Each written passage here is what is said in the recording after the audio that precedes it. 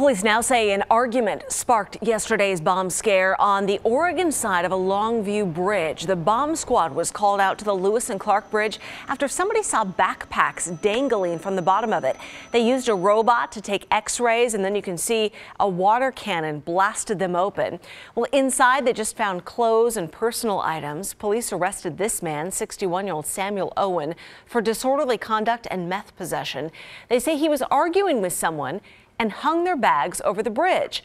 We're told there's no indication Owen did this to scare the public.